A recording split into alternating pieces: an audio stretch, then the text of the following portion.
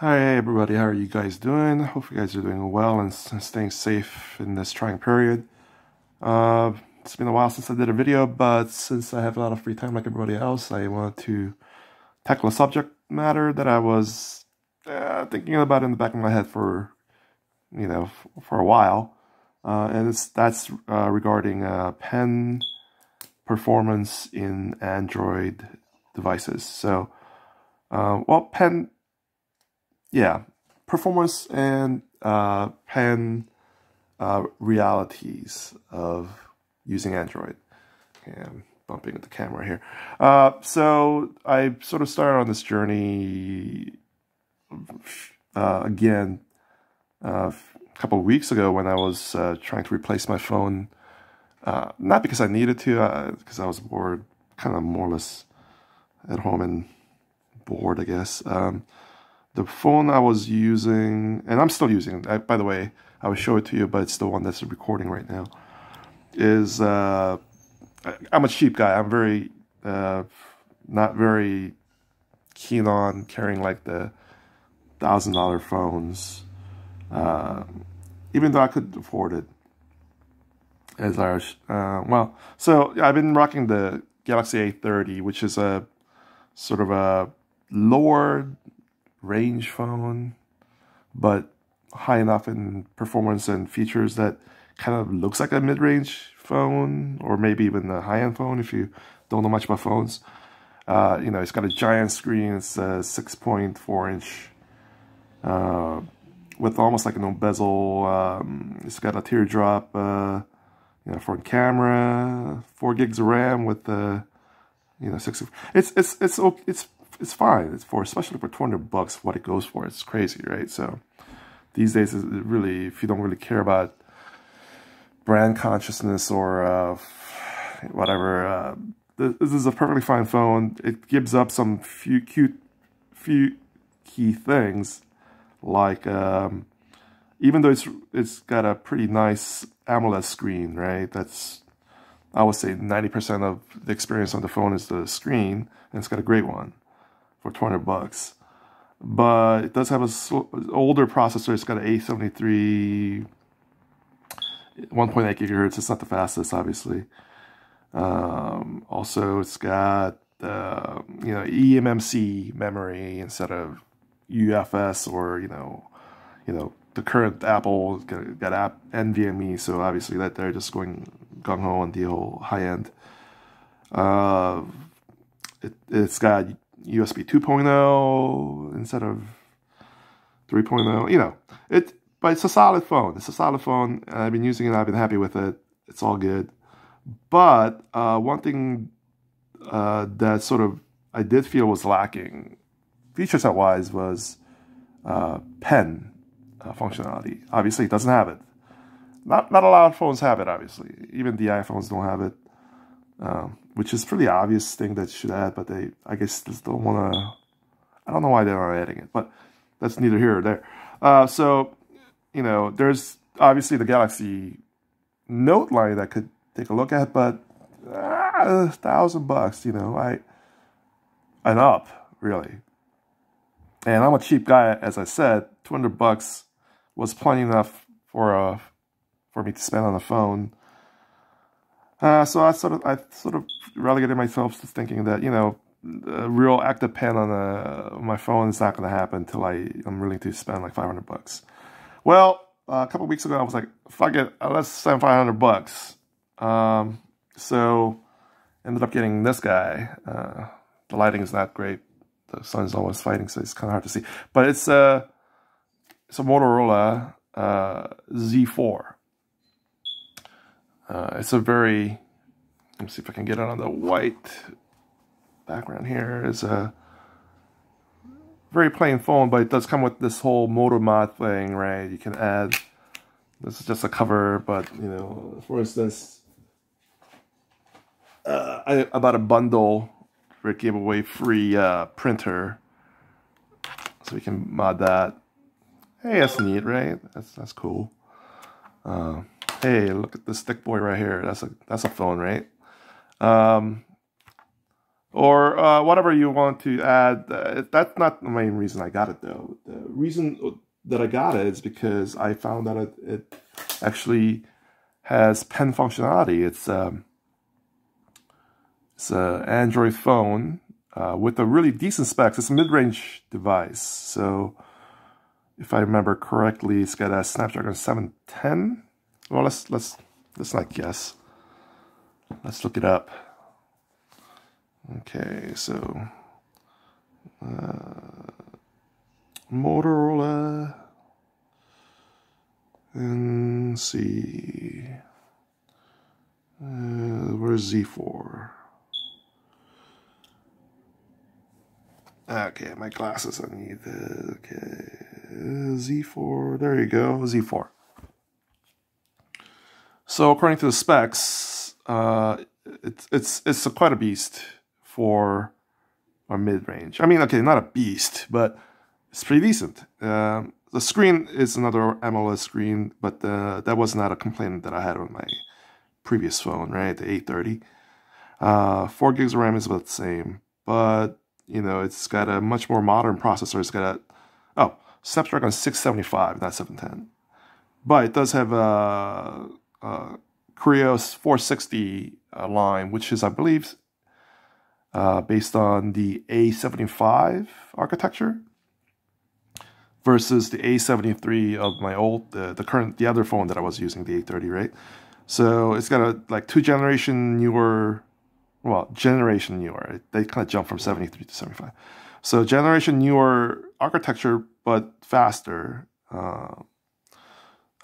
They're both like big, little, and that's 2 big cores and 6 little cores. So that's about the same, but it's got a generation newer processor, and you can kind of feel it. It's got more storage, but more importantly, it's got a UFS 2.1, which is a much faster than eMMC 5.1. So it's a mid-range phone now, approximately $500. Although it just lowered itself to $400. So I bought it for $500 like a couple weeks ago.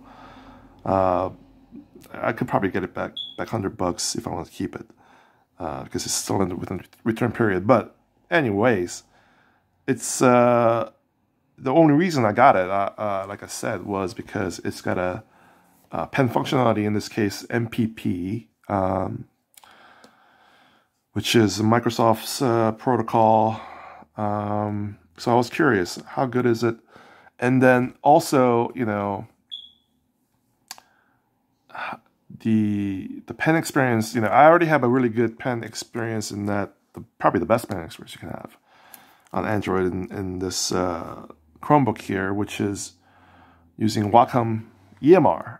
You know, king of the hill, can't beat it still. And you know, MPP or even AES, Wacom AES is a compromise.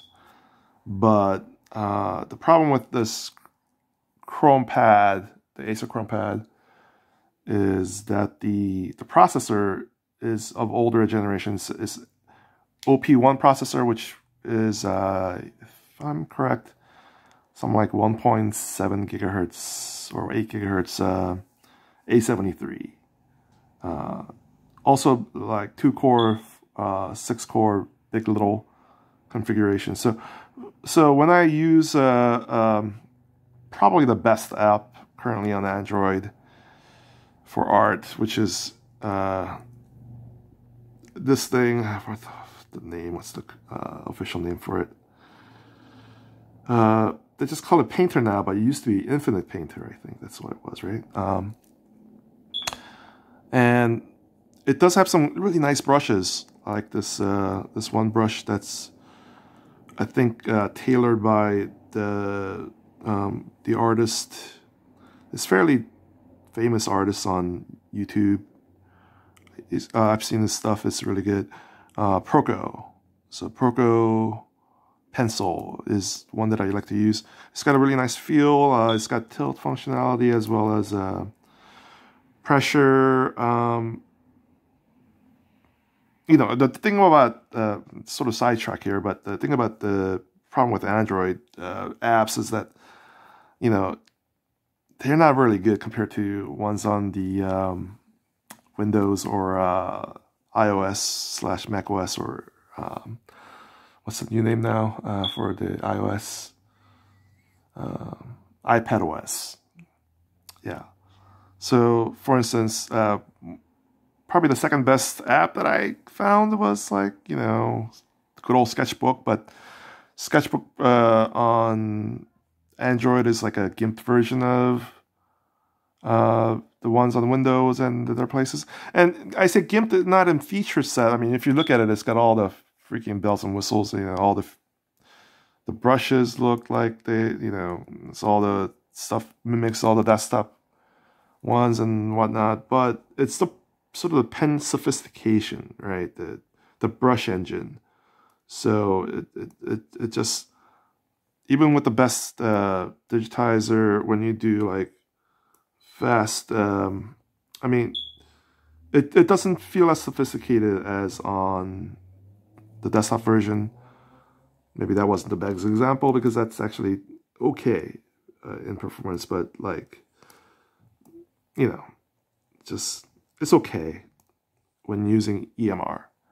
But I do prefer Painter's brushes a little bit, just a smidgen more. And it's I think the UI is a little better. You know, it's just slightly better program. Anyways, it's probably as good as it gets on Android. So I'm familiar with this experience because, you know, I have this Chromepad, whatever, right? Acer Chromepad. So on a phone, it's got to live up to this pen performance, which is really a problem because it's EMR. It's Wacom EMR. But I was hoping that, like, okay, a better processor, more RAM, and lots of other stuff, maybe it'll help make up for it. If I get close to this experience, it doesn't have to be exactly like it, but close to it. Like, for instance, the biggest thing I was looking for was a way to use in meetings Squid, which is a really awesome note-taking app that used to be called Papyrus, that used to be on Windows, but they took it away because they wanted to concentrate, I guess, on one market, which is Android. And now it's only available on Android. It's nowhere else. But I love this thing. I used to use it all the time. So I basically got this Chromepad just for this app, and you know, it's it for note taking, not for drawing. I mean, you can draw with it, but for note taking, the functionalities are really simple and easy and nice, and everything works great. You know, the handwriting works great with EMR, and it just the whole user interface and everything else. It's really simple. It's nice. It's cool. I love it. It's cheap. You know, so I really wanted that for my phone. So, all right, come on. There you go. This thing has got, you know, fingerprint sensor under the screen and all that fun stuff. Great, but okay, let's see how. Oh, I just showed you all my. I'm try to blur that out. Okay. All right, so the problem. What's the problem? Well, you can see already here. Let's see if that's on focus. Okay, so the pen performance. Okay, I'm not the EMR. I'm going to use. I don't have a native MPP pen, but I do have a bunch of Bamboos here. So this is Bamboo Ink first gen, which is not on MPP mode. Okay, that's annoying. Hold on, give me a second. All right, so now I should be on MPP mode. Okay, so it works. But it's not very good experience in that it's very shaky. That's the best way to say it. So let me just write some. I don't know if you can tell, but it just doesn't have the sort of Of course, I'm resting one on a table and I'm holding one on the hand, but the quality of the handwriting on the same app in these two devices is quite different. You know, you can feel it. You can definitely feel it. This is shakier. Obviously, grid density is pretty poor too. You can see in these. I'm not even going slow. These are fairly fast diagonal lines, but look at the shakiness there. Here, even slow, way steadier, right? I mean, it's a bigger digitizer, sure, but come on, this is. I mean, it should be actually easier to do a smaller digitizer with the higher quality grid density because it's smaller, it's cheaper. I mean, you know, I bought this thing for like $300-ish. This is a $500 phone, so come on. So as you can tell, I was not very happy with the pen performance in this mid-range $500 phone. Let's see if I can show you how the is there Proco in here? Yeah, it is Proco pencil. Okay, all right, buddy. All right, buddy. Okay, here we go. Oh, that's maxed. Okay, I gotta zoom in. Well, tilt doesn't work. I don't know if that's just doesn't work. If I need a I guess I need the Surface Pen, $100 to make the tilt work. So it's maybe this is not the fair comparison because when you take away tilt from the Proco Pen, it kind of breaks apart. But still, it's no bueno experience-wise. So yeah, for $500. But then again, you know, it's $500. But then again, it's $500. So yeah, I didn't spend $1,000 on a Note, but maybe is that what I have to do to get a decent pen? So I thought, okay, let me see what else is out there. And so foolishly, I got on this journey to find a better device with a better pen. So maybe I thought, hey, yeah, I know, Note is still there, the Note 10, which is $1,200. For the one, you know, the newest one, Note 10. Yeah, maybe I spent $900. So I got this crazy thing, which is the LG V60, right? And LG V60 is really cool for other stuff. I mean, it's got the case that's dual screen with just like their previous V50 and the G8 has this dual screen option. In fact, $900 gets you the dual screen version. If you want just one screen main phone, it's $800. So it's way cheaper than the Note. But it's well, I was surprised to find that it actually supports AES Pen. So that's Wacom AES. So better than MPP, right? So for most case. So I thought, hey, maybe that would be my ticket. Oh, I'm shaking the camera. Hold on a second. This could all come down in a disastrous... Okay, so let's try that out. I got this a couple days ago. Yeah. By the way, well, I'll tell you later. So here's another AES pen, dual roll pen. It's a Dell's AES 2.0/MPP pen. Okay. Anyways, here we go. So let's go back to our apps here. We got. Yeah, I keep showing everybody my notes with all my secrets. Hold on.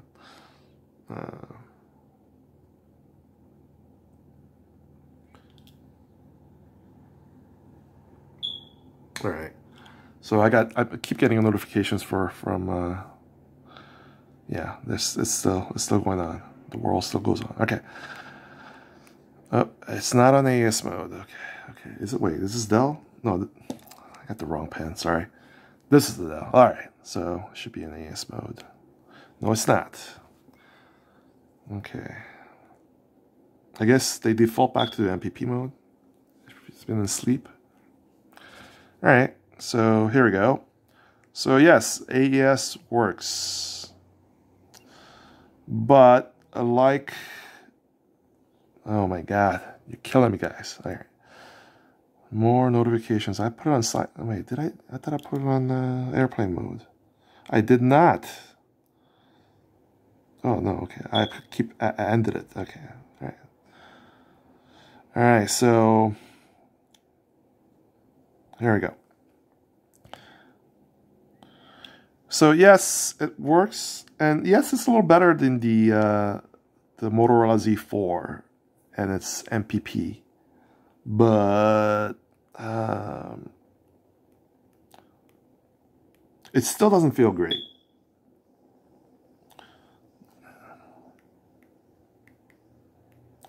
Well, the lettering definitely is less shaky and less problematic than the Z4 and this MPP, but you know, I can still feel that it's not as good, especially using like Painter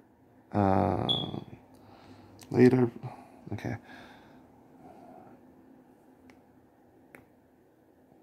Poco pen, the tilt doesn't work, even though this pen is tilt capable.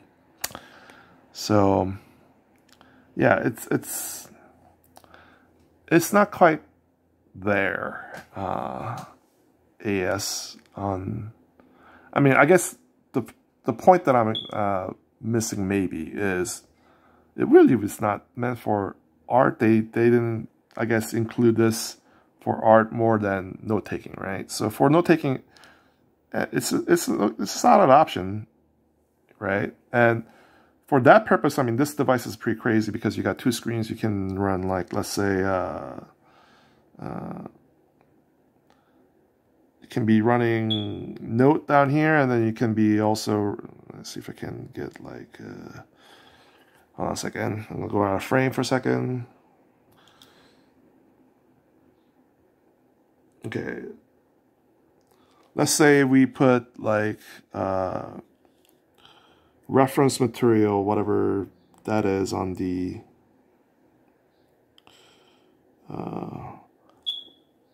second screen, right? And then you get the note-taking app going on the main screen, and you're like, oh, this person said blah blah blah blah blah, and so this could be a really cool productivity device, and I get that.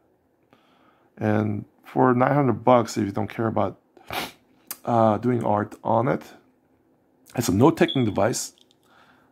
Maybe it's a better value than the Galaxy Note series, right? It is a cool phone. The specs are ridiculous. I mean, it's the top end specs.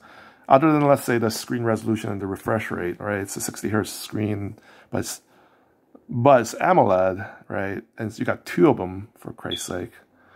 And yeah, it's only 1080p, but you got two of them. Did I mention that? So yeah, it's not 1440p screens, but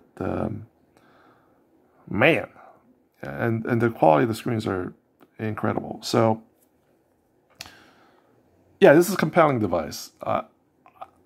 And even though I spent $1,000 on it, right, with tax and whatnot, you know, I just can't get over the fact it doesn't work as well as this $200 Chromepad that I got a couple years ago for taking notes and doing art.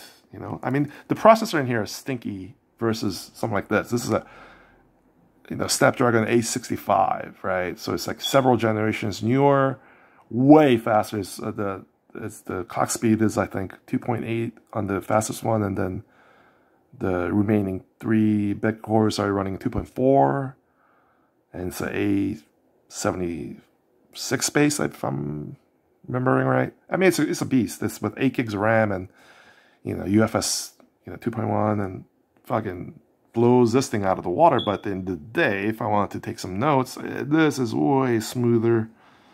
If I want to draw, this feels way better, simply for the fact that it's got an EMR in there. So Wacom EMR still king, it still makes a difference. So just to sum this up, it's almost 30 minutes already. I think what I might end up doing is returning this guy. This guy's just, if you don't care about the Moto mod stuff, screw it. I don't care for it. $500, yes, what? It's, to me, not a bargain. This has some compelling case scenario. If you want to go all balls out and just go for the craziest thick boy phone that can do everything, you can leave your laptop and all that stuff. If I wasn't a guy who likes to draw, then I'm sold. If I don't need to draw, then I don't need to take my laptop with me. I just take this thing with me. Yeah, it's a compelling case scenario for daily usage. Okay, granted, not for the next year or so. We're all stuck at home. But if it was normal, back to the normal, which won't be normal for a while, but if it was that case, then yeah, this could do everything. $1,000.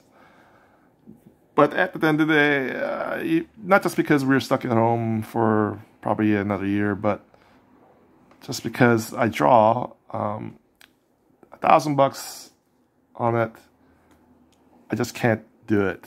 So I'm going to eat the restocking fee and return it after playing around with it a couple more days, I guess. But I think the restocking fee is like $50, the T-Mobile guy told me. So yeah, I'm back to using this Chromebook for taking notes because it's got gorgeous EMR action. And you know, another problem with this is it's great that it's AS capable, but you normally don't carry this in your pocket.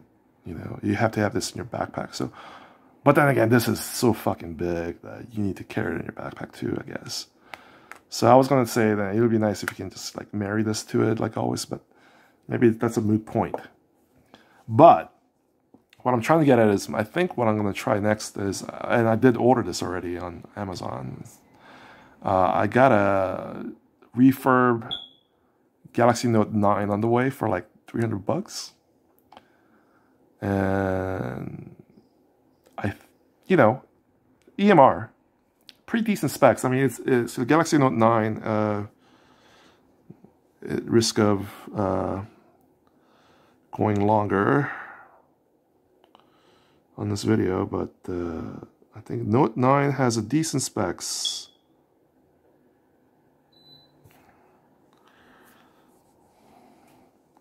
So we're talking about Snapdragon. Well, I think I got the US version. I mean, it might be international version, so it's got a Mongoose M3. It's okay, actually. That's about comparable with the Snapdragon 845, actually, I think. Either way, it's going to be much more modern processor than this Chromepad. So it should power through the apps a little better. It's got 6 gigs RAM and UFS 2.1. Yeah, man. 6.4 inch. It's got OLED. It does have higher resolution OLED than what I've used in the other ones. So that might impact. That's fine. Whatever. Hey, higher resolution. I can't even see a thing with 1080p this up close. Whatever. But whatever. Yeah. I'm not gonna say no, I guess. But yeah. So for $300, or was it $300 or $350? I don't know. It was less than 400. Okay. So, anyways, that's what I'm gonna test out next round. And I'm gonna, by then I would have returned the Moto Z4 and the V60, but I still have the Chromepad to compare it to. So I'm sure it would be similar, if not better experience, just smaller. So I think that's what I'm settling on, and the conclusion is, in Android, EMR is available in glut, so just don't bother with anything other than EMR. Just don't. Just save yourself the trouble. AES works okay on Windows, and so MPP does too, to a lesser degree. But you know, if it's not Windows, don't even bother with those two. Go with EMR all the time, every time. Okay, thanks for watching. Please stay safe and stay away from each other for a while, like everybody else. And hope to see you next time.